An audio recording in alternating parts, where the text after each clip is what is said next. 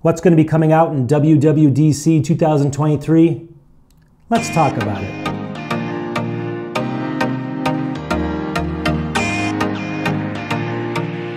All right, welcome back to this video. I'm going to try to keep it as short as I can here. So WWDC 2023, exactly 1 month out, maybe a little bit less than a month out. What do we know?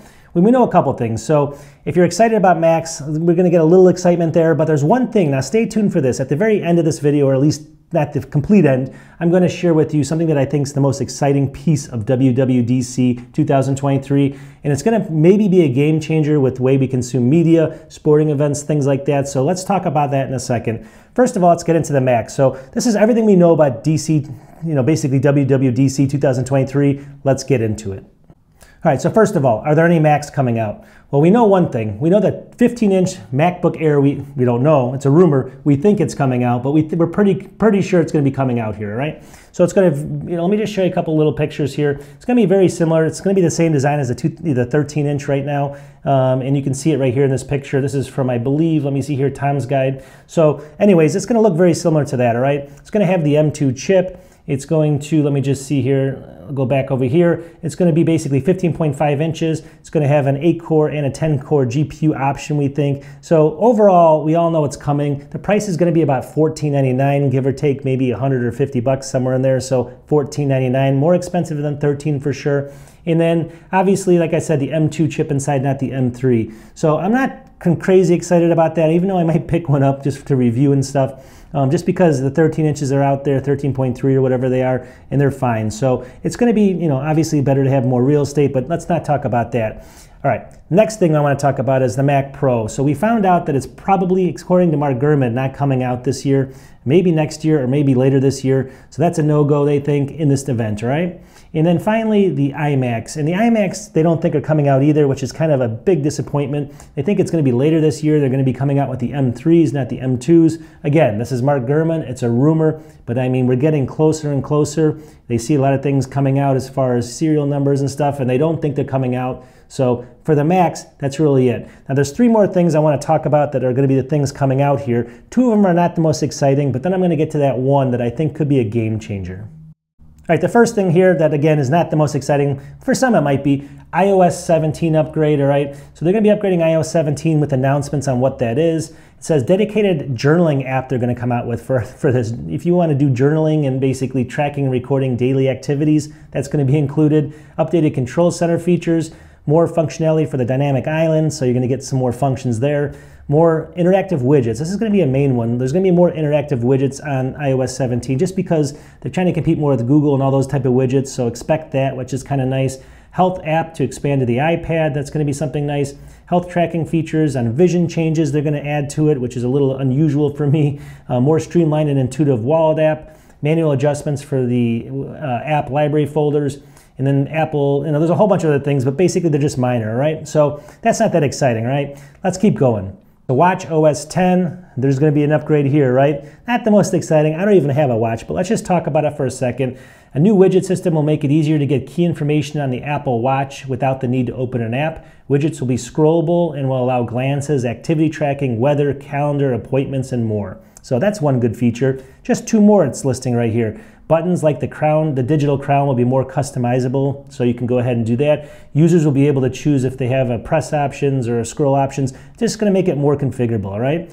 And then the third thing here is it says Apple could overhaul the entire watch screen in some way to make it kind of more competitive, or at least make it seem like there's a change even though there's not. So they're going to have more design changes on the face, all right? Not too important. Now let's get into this cool thing. Now, as soon as I say this, you're going to run away, and I don't want you to, because listen to what I'm going to say here. So first of all, they're going to come out with this mixed reality headset, all right? It's going to start like $2,000, $2,500 bucks, number one. We're not all going to buy it right away, but I think they're selling this to developers, and they're only going to, they're going to get this thing going, and the next iteration is going to be the one you want. But just stay tuned here for a second, all right? So I'll show you some pictures as I'm talking about this, and but again, that price is going to be a huge thing. Plus, it's going to have a battery that looks like kind of almost like a purse. It's not going to be connected to the actual goggles. That's another big problem. I think they have to work that out. But anyways, It's going to have basically this headset, and then I'll get to the whole thing at the end of here. It's going to have two 4K micro LED displays, 8K total Sony, it says total Sony resolution, 8K on a headset like this. Think about that for a second. It's going to have dozens of cameras that will basically be included for everything like mapping the environment, basically to facial expressions, hand gestures. So I don't know if I want that either. That's something that'll be cool, but again, at the end of the day, if it's mapping my entire bedroom or something, a little unusual, right? All right. Iris scanning can be used for authentication. That's kind of cool, obviously. Facial expression tracking, so if you're playing games and you smile, it can kind of do the faces and stuff like that. Kind of cool. Augmented reality and virtual reality capabilities basically will both be available. That's pretty nice. It's going to have M2 chips in it, it says right here. So it's going to be basically a high-end processor for high-end type stuff. Now, rumors suggest they can be ultra thin. Again, I'll show you some designs here. There's going to be air typing support, so you can type in the air and actually type things into like documents and applications and stuff. It's going to have a whole bunch of applications, and it's going to be used, it says, for basically optimized for gaming, video conferencing, fitness, and consuming media, all right? Let's take a step back. So consuming media, this is the part I want to talk about. Now, obviously, I think Apple's putting this out there right now at that bigger price. No one's going to really want to pick this up, but except for one reason, but it's going to get lower. This is just to get developers in and all that stuff started. But think about this for a second.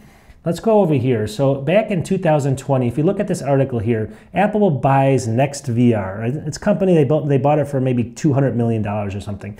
Well, Next VR, this is 2020. They were like the #1 company that actually provided sports and recreation stuff like music videos, or not music videos, but concerts in virtual, like with the virtual reality headset. So you put these things on and you can look all around the sporting event. You can look behind you, in front of you. You can get tickets in the front row, the last row. You can have any experience you want in these environments with these headphones, right? They did a really good job in 2019, 2020. Apple bought them. Now let's think about this for a second.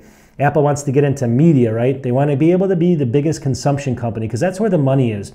Can you imagine Apple with all of its great music and as far as how it can actually, just the level of 8K and then the sound and everything else built into this thing, you being able to actually buy courtside tickets, at a Bulls game or something, or watching a Hawks game. I'm from Chicago, so sorry to be biased there. Things like that, or watching your favorite artist in concert, right? How much do you pay instead of driving, fighting people, getting in fist fights and stuff, versus just sitting in your room and actually being able to look around at people around you, being able to look at all the people on the stage and listening to it like in super high fidelity sound? Would this be worth $2,500, right?